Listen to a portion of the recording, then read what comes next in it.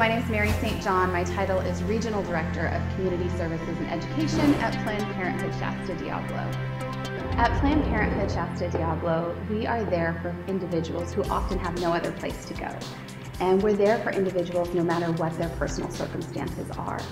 And we're thrilled to be a part of Project Homeless Connect, where over 60 organizations and businesses in Shasta County have that same mission. The funds from Reading Rancheria will go directly to provide services on site at Project Homeless Connect.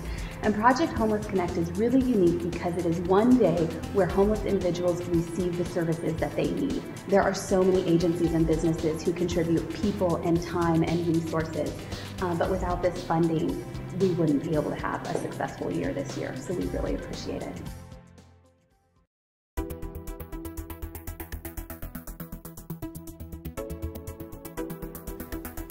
I'm Jordan Stormont, and I'm from Living Hope Compassion Ministries. Living Hope is a day resource center for the homeless and low income in Reading.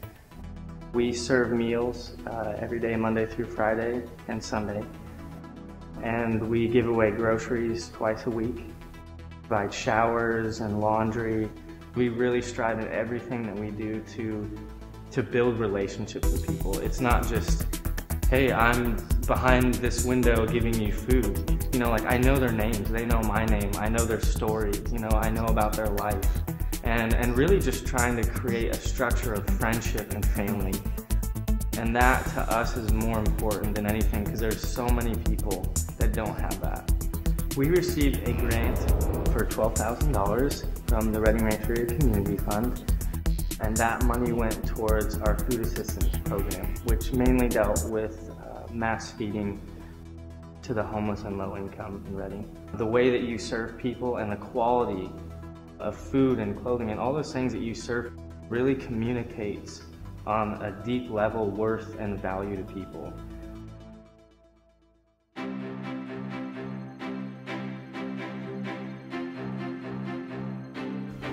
I'm Leonard Modi, and I'm the Vice Chair of Mercy Foundation North organization. At the hospital, there's a number of individuals who come in, particularly homeless people who are in dire need of clothing when they're ready to be discharged.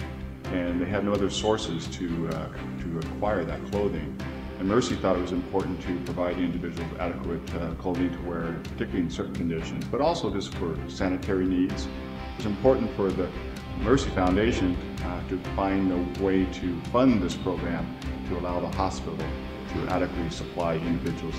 The Mercy Foundation really is just another arm of the Sisters of Mercy, and their real intent is to provide other financial means for the hospital to carry out their mission. And so the foundation raises money here in the North State to assist the 3 hospitals that Sisters of Mercy operate, and this is just one of the programs that we're trying to help them with. You know, Mercy Foundation North is always trying to raise funds from our community for a lot of different programs and opportunities that we have to help people. And we always need the help of the local people to step forward. And certainly Reading Rancheria, with this donation of $25,000 for this particular program, will be a big asset to our efforts to help the Sisters of Mercy.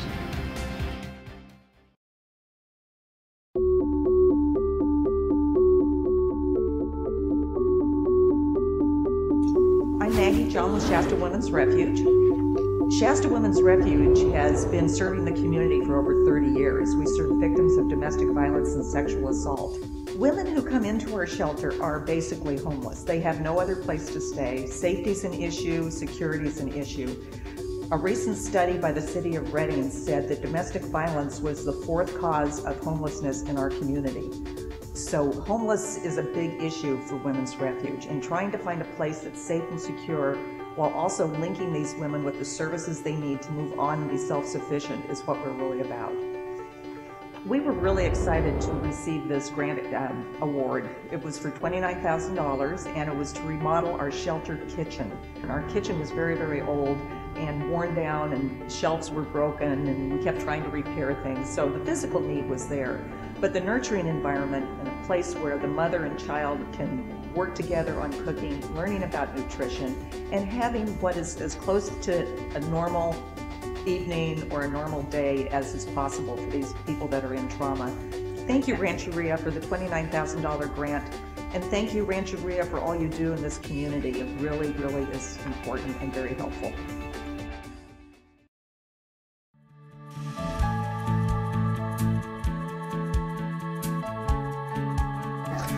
I'm Franklin Pierce. I'm the dental director for the Shasta Community Health Center Dental Center. For the Hope Van, which means health outreach for people everywhere, is our mobile van to go out to get to the areas where the homeless reside and live.